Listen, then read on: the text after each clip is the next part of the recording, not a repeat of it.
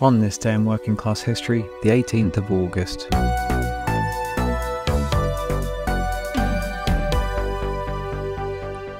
On the 18th of August 1812, food riots broke out in Leeds and Sheffield, England, primarily led by women.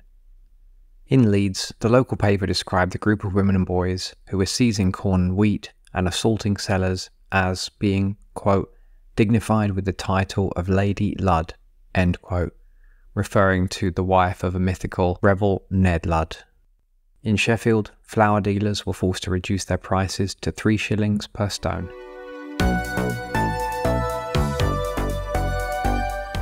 For sources, maps, and all of our anniversaries each day, check out the On This Day section of our Stories app at stories.workingclasshistory.com. And if you value our work, support us at patreon.com/workingclasshistory. Links in the show notes. Theme music by Ricardo Arrea. See you tomorrow.